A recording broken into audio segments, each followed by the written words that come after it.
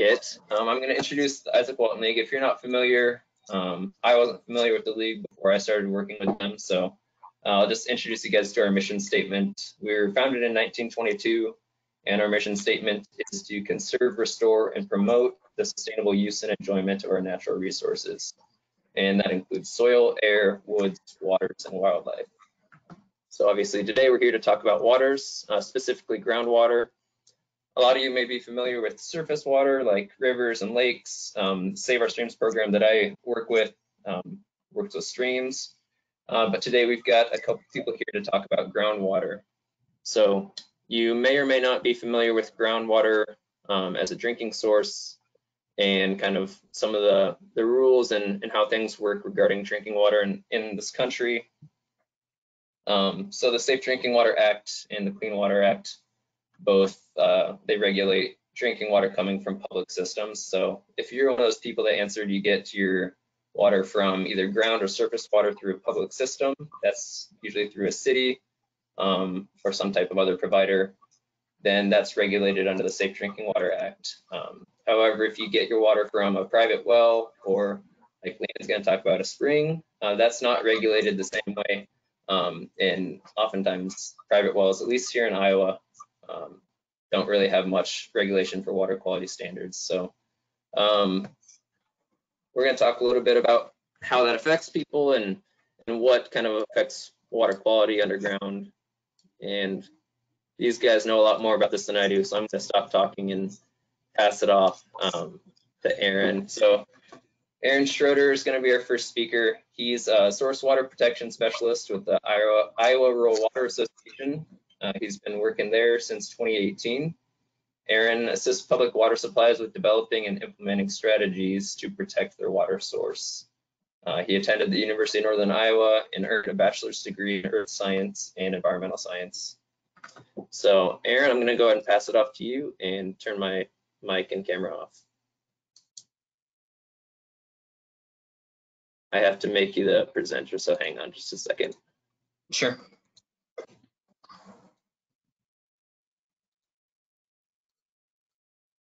Should be good to go now.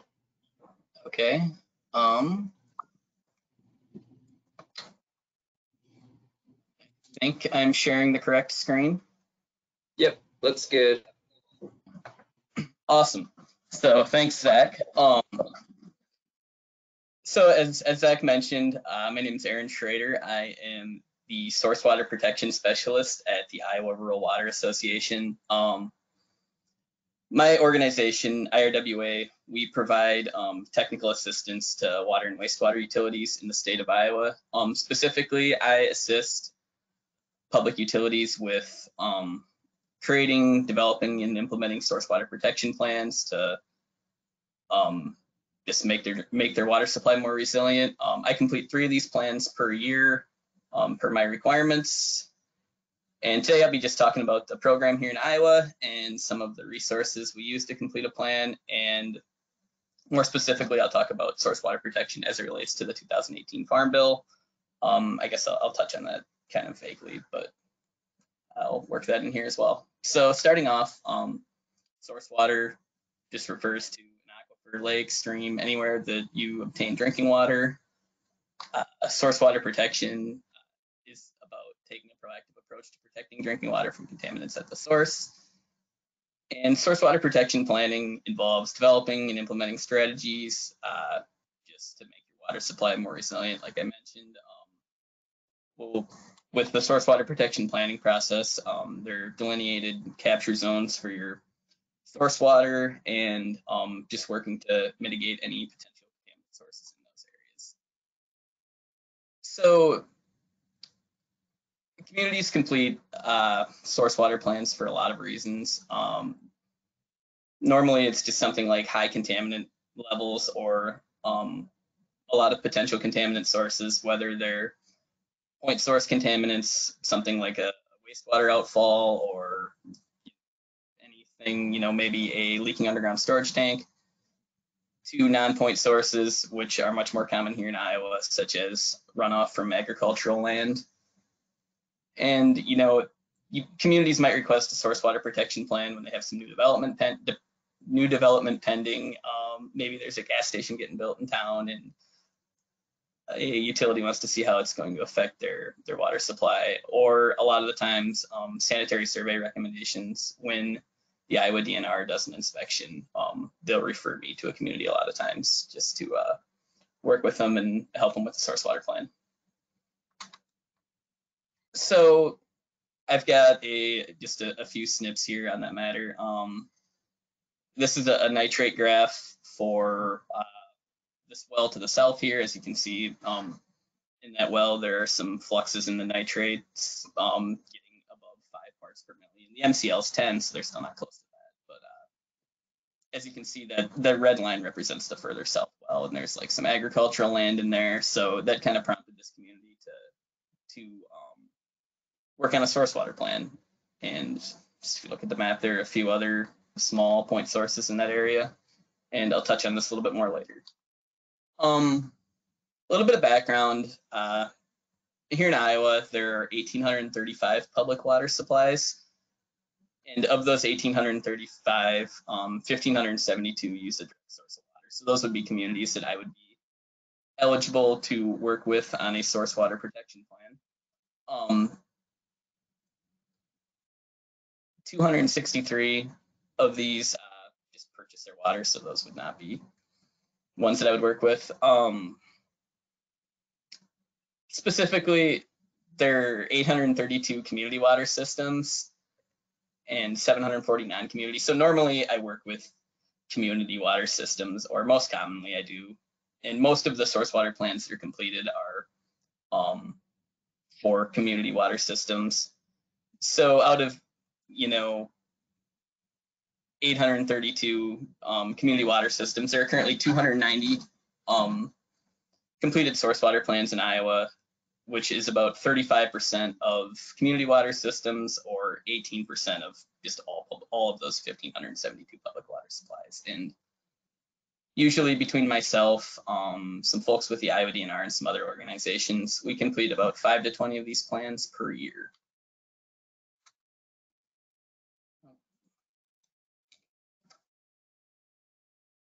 A little more background just in Iowa here. The program, kind of in its somewhat current state, started in 1998, 1999. And since then it's been a voluntary program, meaning no community is required to complete a plan, but they're certainly encouraged to in a lot of cases. And most communities are pretty good about working towards protecting their source water. We kind of outlined, or they outlined a 7-step process in 98 and 99, which is still used today, which I'm going to walk you guys through. The state provides source water assessments, the Iowa DNR does, and they define susceptibility and outline susceptibility rankings on how to kind of rank contaminants within your capture zone. So to jump ahead, I'm just going to walk you guys through the 7 steps here for source water planning in Iowa. And I mean, they're fairly intuitive. Just organizing a team of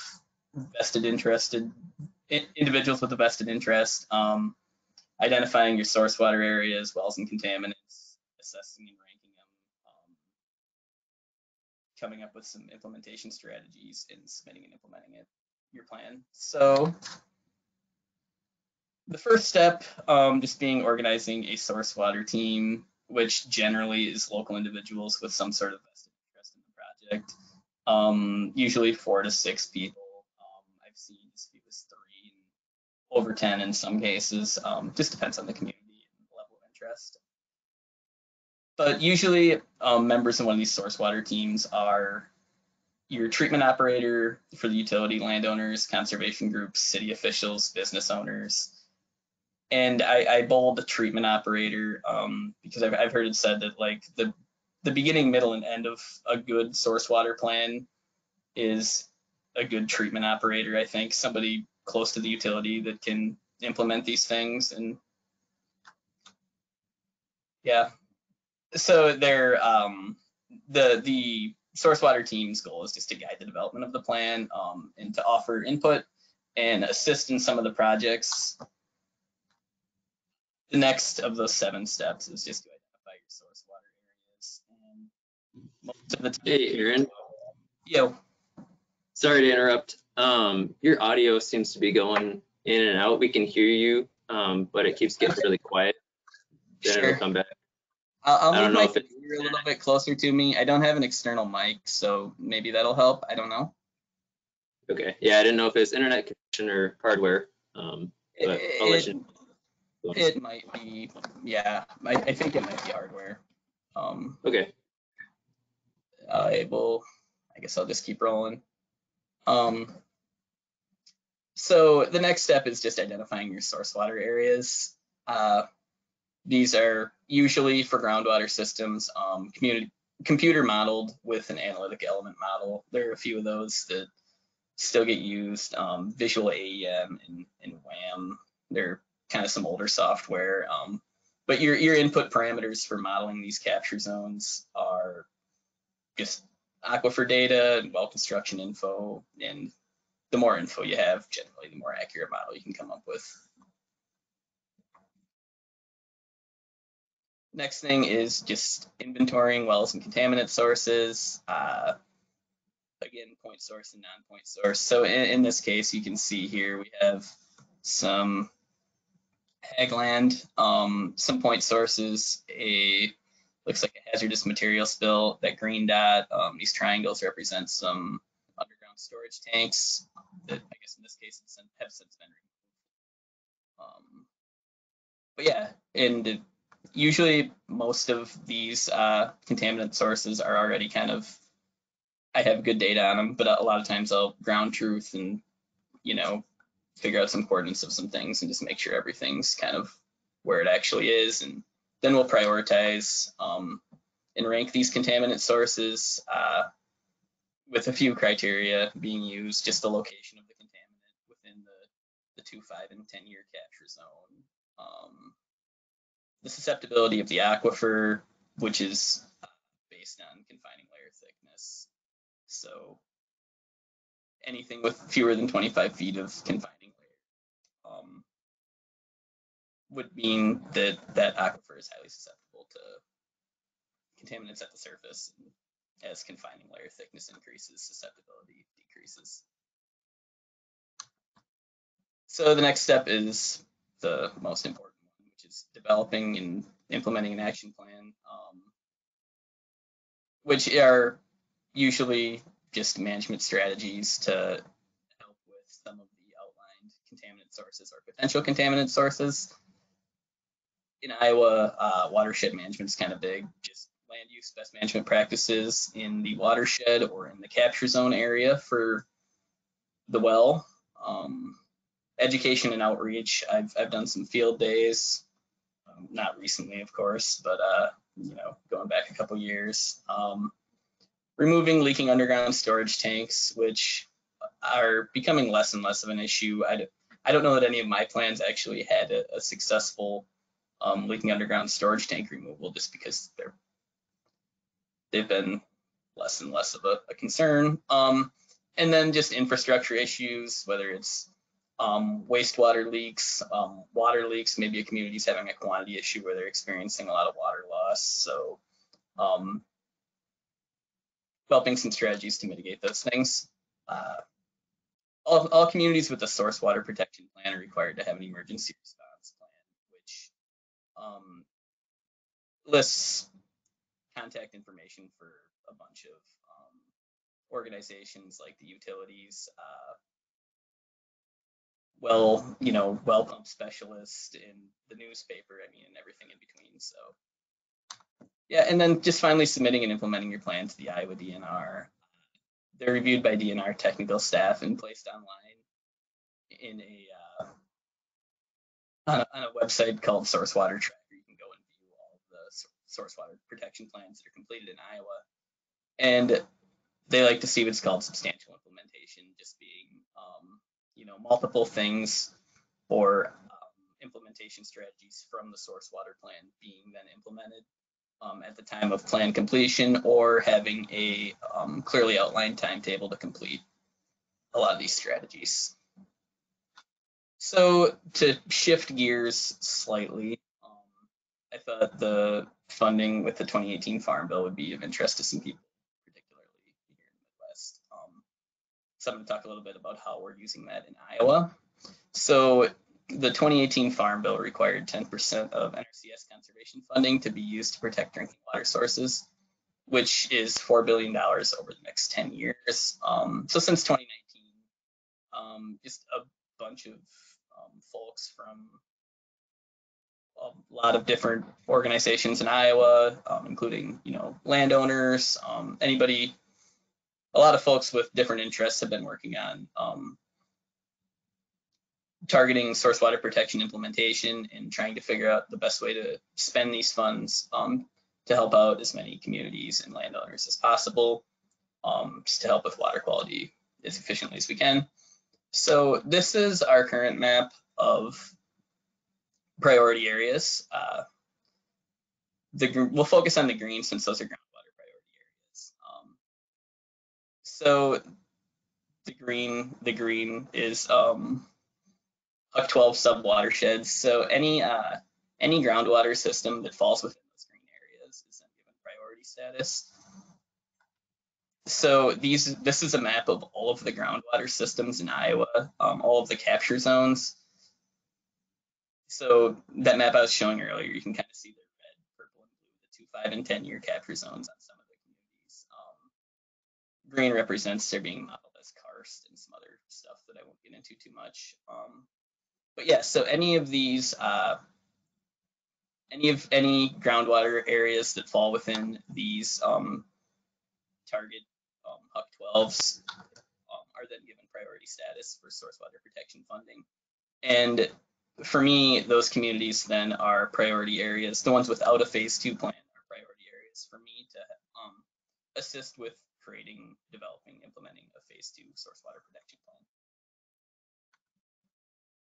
So here's an example of what that looks like. There's one of those larger HUC 12s with a source water protection area outlined within it. And as you can see, the purple represents the priority area, which is just all of the land in land parcels that touch the 2, 5, and 10-year capture zones.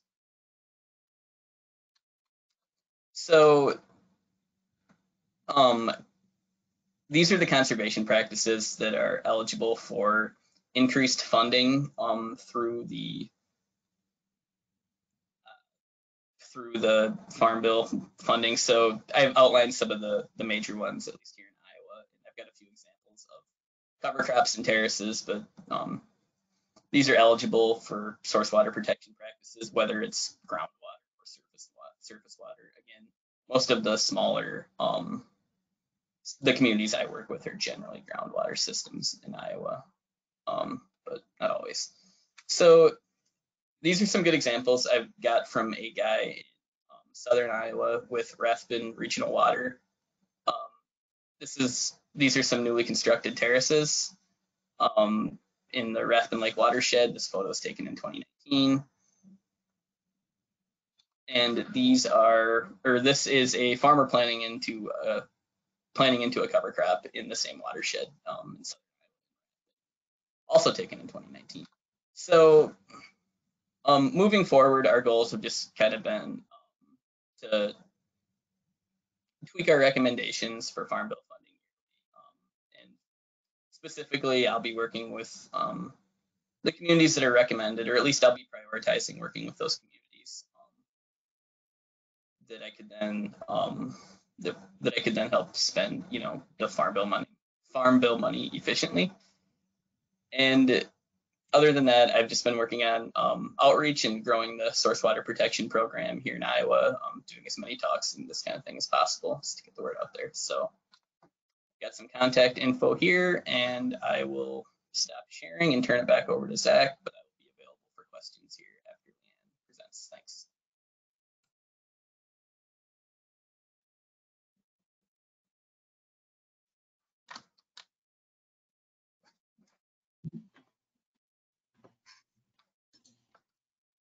All right, thank you, Aaron. I am making Leanne the presenter right now. We can get her going. We had several questions roll in during Aaron's presentation, so Thanks for that, folks. We'll try to get to as many as we can at the end without keeping people. Right now we can see your presentation, Leanne. Is that And good? there's your, yep, looking good. Okay, so let me make sure. What did you say? I was going to introduce you real quick. Oh yeah, go for it. Sorry. So this is Leanne Cremidas. Leanne's an associate professor in biological systems engineering at Virginia Tech. She holds a PhD in environmental engineering from the Gillings School of Public Health at the University of North Carolina. And she's been working on issues related to safe drinking water and adequate sanitation access in the southern Appalachian coal fields for the past 10 years. So I think she's planning on talking a little bit about that, access to drinking water in Appalachia. Totally new concept for me, so I'm excited to hear what you have to say. Awesome. Think you're good to go? Yep, so you can just see my screen? Yep. Okay.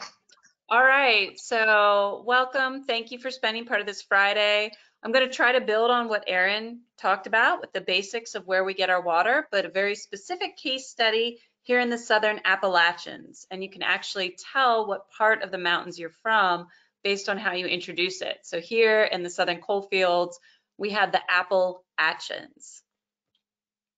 Fun story. So I always like to start my talks by thanking those who make it possible. These are our many sponsors, the Virginia Tech Fralin Life Sciences Program, our Exposome Center, and the Institute for Society, Culture, and the Environment.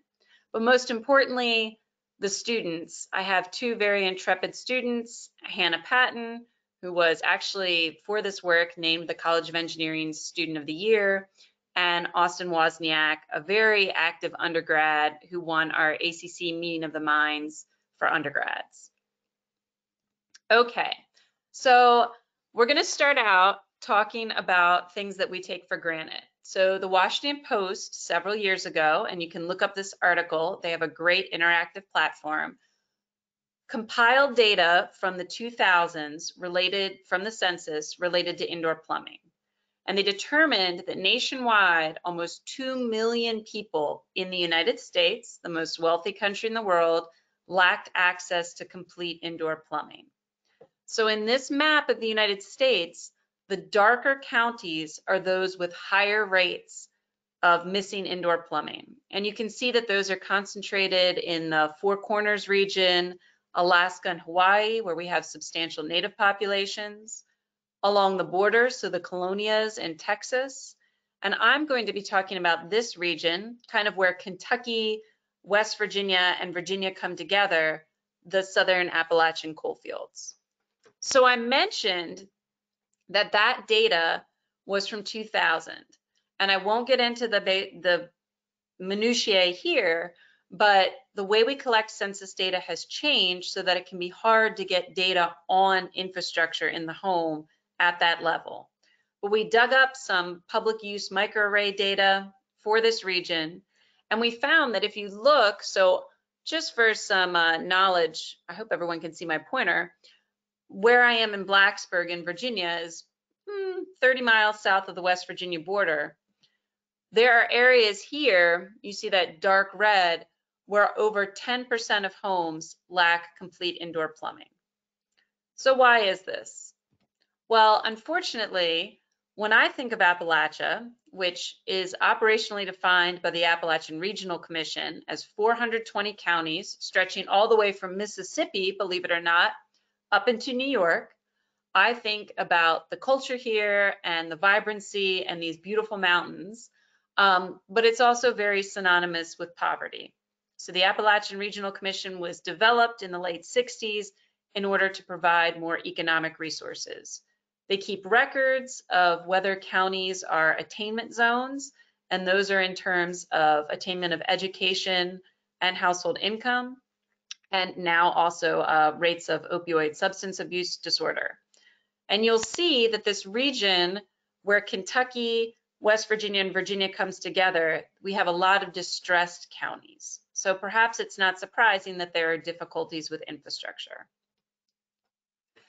So I want you to take a moment, if we were all together in the before times, or I guess we're all flung around the country, so this is kind of exciting. Where would you go for water if you didn't have a reliable in-home source? So we've seen over the years things that happened in Flint, Michigan. What happens if you're not so sure that you want to use the water coming out of your tap? Your first thought might be to go for bottled water, and bottled water can be great. It's very expensive. So you probably don't want to use it for a long period of time, and you probably only want to use it for things like drinking. When you think about all the uses of water in your home, washing, cooking, bottled water would get a bit pricey. You might rely on neighbors or family, but so your water in your home isn't working, maybe there's a pipe break, you drive to a family member's house and take a shower there and collect some water. But that presupposes that your neighbors and family have access to water and that they're willing to give it to you. So what my group has been looking at, and kind of long story for how we discovered them, are these public roadside springs. So things like this artesian well, which is being collected in a cistern here in Southwest Virginia. And through some other projects, we started to notice people using these and wanted to just kind of start to pick apart why that was. So as a side note, not all springs look the same. These are some pictures of different springs that we've collected water from, ranging from North Carolina up into northern West Virginia and Virginia.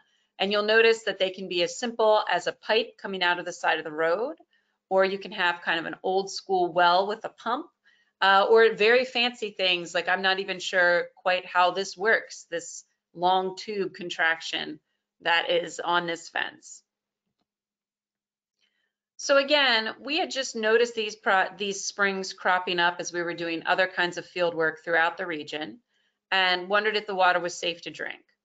So we collected over 80 samples at 21 different springs in 5 states between 2016 and 2018. So we just go to the spring, collect the water, drive it back to my lab and analyze it. Not surprisingly, all but one sample was positive for total coliform bacteria. Total coliform are a type of bacteria that naturally exist in soil. So this isn't that surprising because it just means the water's not sterile. You wouldn't think that any environmental source of water would be sterile. But over 80% of springs were positive for E. coli bacteria at least once. E. coli are a type of bacteria. Believe it or not, everyone listening to this webinar right now has E. coli in their gut. It's what helps you digest your food, but it's supposed to be in your gut, not elsewhere, which means that if we find it in the environment, there is fecal contamination. And as I say, we all grow up knowing you don't want to drink poop. So E. coli, if you find that in water, if you are reliant on a public water system like those Aaron talked about, that would be an exceedance of one of the Safe Drinking Water Act's maximum contaminant levels. If there was E. coli in your water, there would be a boil order. Not a good thing. We also found 2 springs that exceeded levels for manganese and 6 that exceeded levels for aluminum. These are related to secondary maximum contaminant levels. Those are related to taste and aesthetics. So that means the water looks funny. It doesn't mean they put you on a boil order because that would actually concentrate the water, but it means the water might not be as palatable. We had 2 springs that exceeded the recommended standard for sodium, but when I say they exceeded it by almost 10 times the level. So there's this guidance level from the EPA related to sodium in water. If any of you or your loved ones or friends are on a low salt diet, you probably think about the food you're eating, but you take it for granted that there's not sodium, you're not drinking salt water. So this was kind of curious and leads to a bit of a side note. Are these really springs? So Aaron talked about, differences between surface and groundwater. If we're, as a hydrologist, if we're talking about a spring, this diagram here, which one of my PhD students put together years ago, a spring is anywhere the natural topography cuts into the groundwater, the aquifer, So there's water that is coming out to the surface, okay? For something like an artesian spring, like you might think of from a movie that's bubbling up, that water was under pressure. Now we assume that groundwater is safer than surface water because it is protected from all of us pesky humans and the things that we put on the surface of the land, right? It's protected from fertilizer, from dog waste, everything else. But in the region where I'm talking about, in the southern Appalachians, we are underlain by karst geology. That means we have these beautiful caves, fractured bedrock underlying our soil, but it also means all these caves are almost like shortcuts down to the groundwater. So I love this diagram because it's showing that any industrial or anthropogenic sources on the land can kind of shortcut into the groundwater. So it's not quite as protected as we think. Now, if you go back and remember I was talking about salt, that's another layer to this story. So it turns out that some of these quote unquote springs are likely not groundwater, they're re-emergent surface water. So we have, you can think of a stream that is running along the land, dips down into the groundwater and then re-emerges. And it was surface water. It also could be, as it turns out, those very salty springs were not groundwater or re-emergent streams at all. They were underground mine pools. So old mines that were mined for coal 50, 100 years ago, they gradually fill in with groundwater, and that groundwater spills to the surface and then is actually being used as a source of drinking water by the community. So this is not a waterfall. You can kind of, if you look, see that little pipe at the top, it's actually by a religious sign, which is a whole nother story. The water that's pouring out is spillover from an underground mine and is being used for drinking water. So, do people actually visit these springs? I showed you these pictures that are just pipes coming out of the side of a mountain. I just showed you a waterfall coming out of a mine. When I started doing this work and I said, hey, you know, this water, there are a lot more contaminants than I was expecting, and it's not really groundwater. Some of my colleagues said, yeah, but are you sure that those are actually sources of drinking water? Those might just be, you know, outfalls for the mine to relieve the pressure of the underground water. They're just runoff culverts. And yeah, that might be true. So what we did was we started leaving surveys, very simple surveys. We rated them so that they were 6th grade reading level or easier. And we left them self-addressed around some of these, the closer spring sites around Blacksburg. And we ended up having almost 3 dozen returned. And what we found was that yes, indeed, the majority of the survey respondents were collecting that water directly for drinking. What was more surprising was how many collected water at least once a week. So when you think about how heavy water is, you need a pretty big collection vessel for that water, and you have to drive. These aren't in easy to get locations. They're up in the mountains, they're not in the middle of town. People are actually putting time and effort into collecting water there.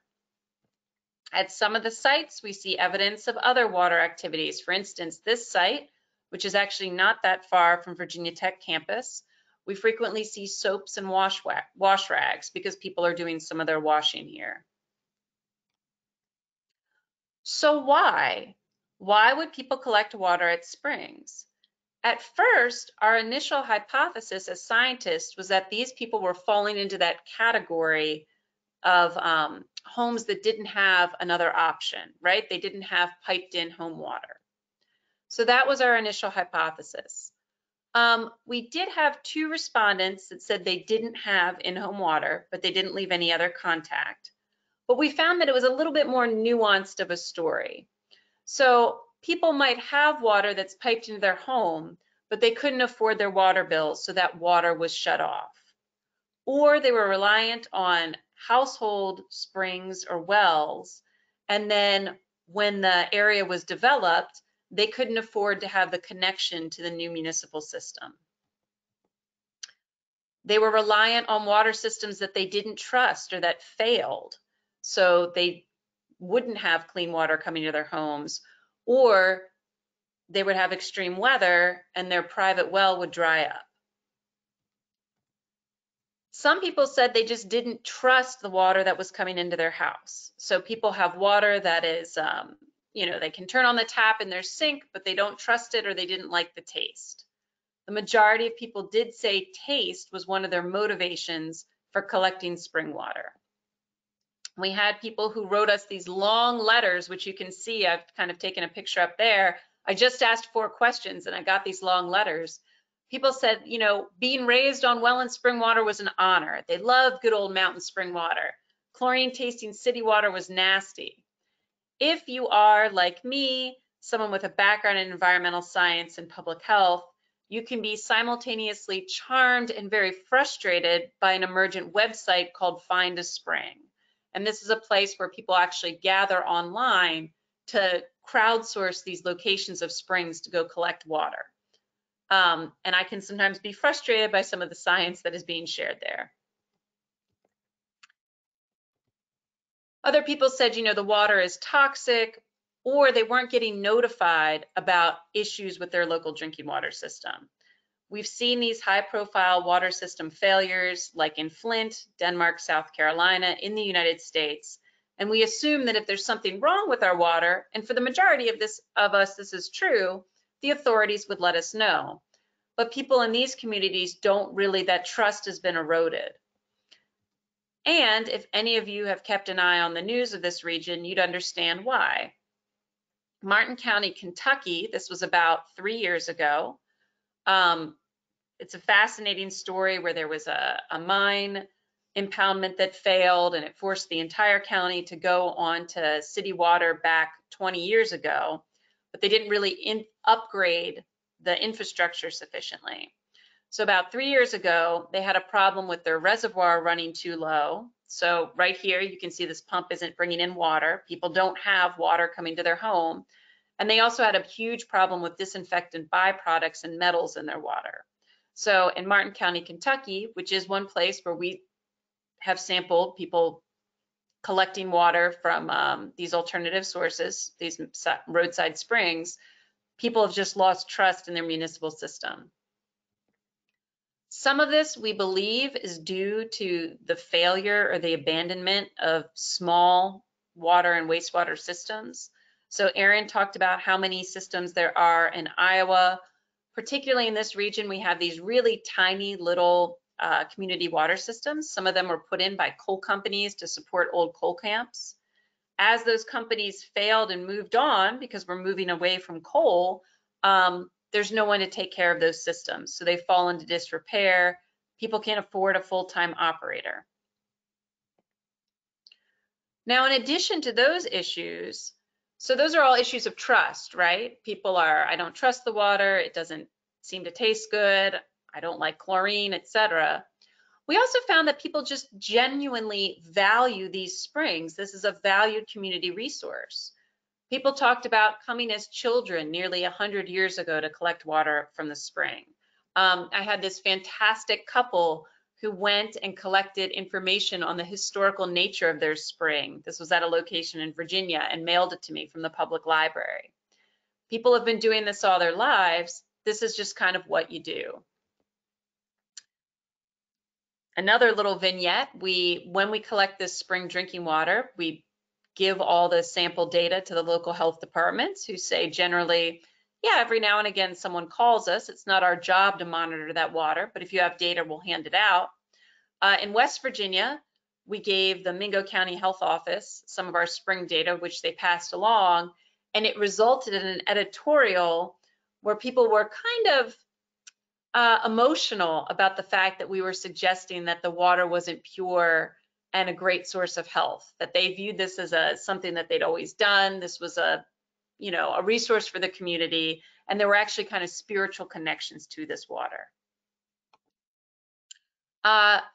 This all comes home to me because I love this region and I'm always traveling around, and actually there's a fantastic, in non-pandemic times, a fantastic Christmas celebration in Bramwell, West Virginia, which fun fact, had the highest density of millionaires in the world at the turn of the century because of the coal industry. And while I was there a couple years ago, I picked up this book, A is for Appalachia, got it for my kids. Oh, this will be cute. Plus they can learn about where we live and the work that mom does. And lo and behold, W was for water. And it mentioned that many of the old timers complained about the awful taste of city water and preferred the fresh water from their mountain springs. So at this point in the talk and in my research, you might be tempted to think, wow, all we need here is an education program. People just, they don't like the taste of, piped in water, but that water is regulated by the Safe Drinking Water Act. It's a lot safer. It seems pretty inconvenient to go collect your water. I can't believe they're collecting water from mine pools, right? But my grad students and I started to think about this and whether there was some truth to these beliefs, whether the reason people felt this way was actually underlain by, it was an accurate belief, especially knowing the struggles that some systems have had. So we did follow-up testing at 24 homes that were linked to 6 springs in Kentucky, West Virginia, and Virginia. So we recruited households. We would go collect water from the household, and I can get in the particulars of that if you'd like. And then the same day we collect water from the spring that they typically used so that we could compare their in-home water quality to the spring water quality to see which was safer. We also had them fill out a little survey, and this was all voluntary. So not surprisingly, we were seeking people for this study. Our study population were people who drank from a roadside spring, so the majority of them said they didn't trust the water from their tap. Now, this is a big old table full of numbers. Let me walk you through it. The middle in blue, those are the safe drinking water contaminant standards. So you'll notice the first is total coliform and E. coli. Like I talked about earlier, if you find total coliform or E. coli in your water and it's a municipal source, you have to go on a boil order because you're in violation. Some of these other standards are just related to taste and aesthetics. On my left-hand side, which I think is yours too, you have your home water sample, and on your right, sample from a spring. If we look at the spring water, there was E. coli bacteria and total coliform, and there was also some high aluminum. So this water should be boiled. There's an infectious disease risk because there's fecal contamination. In the home, there wasn't that fecal contamination, but we saw very high levels of iron, manganese, and aluminum at even higher levels than in the spring, which means that again, these are taste and aesthetic, not necessarily health-based, but that the water does not look palatable, right? So it's got a funny color, it doesn't taste right. So even though the spring presents an immediate health risk drinking it, right? If there's fecal contamination, there might be any kind of parasite or infectious bacteria in it. The home water is not palatable. And before you think, well, but so it's got a funny color, here's what the water looks like. If you look there on the left, see that brown orange water? Even if I told you that was healthier for you, you're probably not going to really want to take a big swig of that, right? No one's boiling their dinner in that. And this really aligned with exactly what we got from people's survey data. They said the water had an unpleasant taste, it had an unnatural color and an unpleasant odor, right? So it looked milky, it looked muddy, it didn't taste right. That's why people didn't want to use it. So before we go and I answer any questions, I just want to bring up the idea that we think about access to safe drinking water as an issue that is beyond the United States, right? I also teach water and sanitation in developing countries here at Virginia Tech, and we talk about digging wells in Africa or how you manage spring water in arsenic-rich regions in Bangladesh. But I read this paper shortly before I became a professor, and I keep this quote, that poverty and water problems are correlated in complex ways that have implications for all nations. So understanding how to solve these really difficult issues of water access in geographically difficult areas and areas with kind of a complex history and culture, learning that here will help us to solve that problem beyond our borders as well. And I will just leave you very briefly with a picture of me sampling point of use drinking water in 2 different countries. One is the United States and one is not. And you can take a moment to guess which one is which. Normally I'd have audience participation, but I'll let you know the one on the right where I'm actually wearing the inappropriate shoes, I'm just wearing sandals, that is West Virginia, and the left one I'm in Guatemala. And I will sign off and happy to take any questions.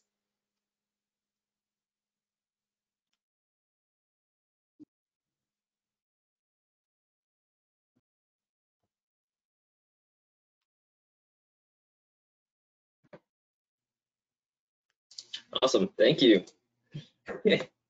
Aaron, if you're there, could you you could turn on your webcam for questions? That'd be great. Awesome, thanks. Thanks, Leanne and Aaron, both for your presentations. That was really cool. That was my first time hearing both of those, so I learned a lot of stuff, and we had some questions coming in from the audience. So I'm gonna rewind and start with some of the questions that came in for Aaron. Sure. We had somebody ask if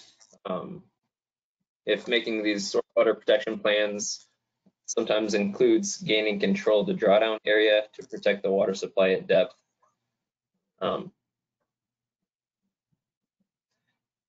So I'm assuming that's asking if people have control of or gain control of groundwater. That's a complicated one. So any new well that's drilled in Iowa, and this might even be nationwide, I don't know, but in Iowa at least, the city has to show, or well, the public water supply, I guess usually a city, the PWS has to show that they have control of 200 feet within, you know, a 200-foot radius around the well, which in a lot of cases doesn't cover the entire drawdown area. There are a lot of rules in place in Iowa, specifically for who can and can't drill a Jordan well, which is where that would be kind of a bigger concern, the deeper aquifers. But yeah, that's a complex one. I can try and get you a better answer too, but yeah. Somebody also asked if Iowa allows injection wells for disposal. I don't know if that's in your realm or not. For disposal? For waste disposal. I don't think so. I know that there are a few ASR wells in Iowa, which are in that case mostly for storage. But as far as waste disposal, that's also a great question. I know in central Iowa and into western Iowa, some of the really deep Jordan wells, because that can be over 2,000, 2,500 feet down there. There are a few ASR wells down there, just meaning just aquifer recharge wells, and commonly used for storage. But yeah. All right, I've got one more question for Aaron, then got a couple for Leanne. Somebody also asked if these protection plans become public information. For example, for the person in the area can inform to the drawdown and protection area so that they can work alongside the planning group. Yeah, a lot of times we'll try and work with the public as much as possible when we're completing them. Obviously, that's been difficult in the past, 9 months. But yeah, so some of our source water teams will invite the public to meetings. Participation isn't usually great if that's the case, but yeah. And once the plan's completed too, I mentioned there's a on the Iowa DNR, there's a website called, or a link called Source Water Tracker, and you can search by public water supply name, and you can find links to all kind of info, well logs, phase 1 assessments, sanitary surveys, and then a phase 2 or source water protection plan if they have one. Nice. Love to hear that. Sorry, I just had a pop up on my screen. Sure. All right, Leanne, somebody just asked for some clarification about what complete plumbing means.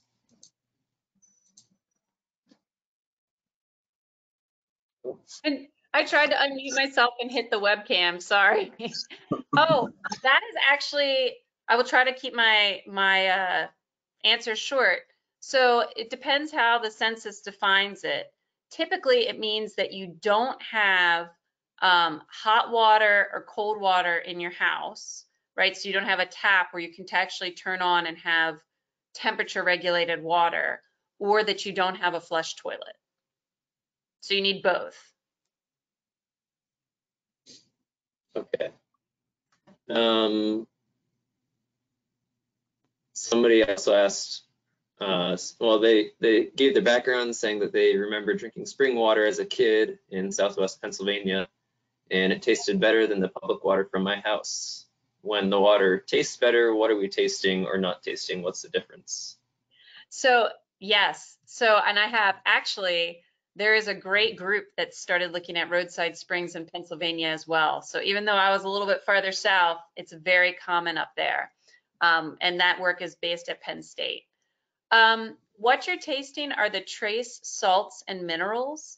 And a lot, I don't want to get too much into taste, but if you ever tasted, which don't, it's not good for you, deionized water, so all the metals, all the salts taken out of it, it would taste terrible to you. What we associate as taste are these kind of trace amounts of minerals. And taste is a really funny thing. What we are used to is what we like. So what we grow up on is what we like. It's kind of like how if you grow up on well water and then you go to a city, you will taste the chlorine and it will not taste good. It will taste like bleach. Whereas someone like me, I'm actually in town in Blacksburg and I grew up on city water. I cannot taste chlorine at all, but if I go drink someone's well water, I'll taste the iron. And it's a very sensitive thing but we react to these very tiny levels. Interesting. That actually is a good segue into another question. Someone asked what the rate of E. coli infection is in the spring water drinkers, and if they develop any sort of resistance. And they said it reminds me of when Americans travel to Mexico, we can't drink the local water, but the local residents can. That is an excellent connection, and it's exactly the same as what we think. We don't have very good rates of, and again, I won't get into the whole lecture on how we measure gastrointestinal illnesses here in the United States. We don't have a lot of information on rates of illness. It's just something we don't collect well here in the United States, but we have a lot of anecdotal evidence of people who, their kids come in with their grandkids to visit for the holidays in non-pandemic times, and everyone comes down with a stomach ache. And so there is some interesting research that's beginning to happen down in the more southern part of the Appalachians, actually in Alabama, looking at whether they can find levels of antibodies to different pathogens, and actually rates of infection of parasites like hookworm amongst people who use environmental sources. But I don't have that data in my region. I would love to have it, but not yet. That's cool. Someone asked a question for either of you, and this might be our last one because we're coming up on the end of the hour. For either presenter, with respect to private wells that are not unsafe, but that produce water that looks, tastes, or smells bad, are there filtration or treatment systems available for purchase to improve taste, odor, etc.? Do you have anything you recommend, Aaron? Nothing that I recommend. In Iowa, I know that you can send any water into the state lab and have it tested private well water. Usually they're pretty good about testing if you do it manually. But as far as actual treatment system like that, nothing offhand for private wells.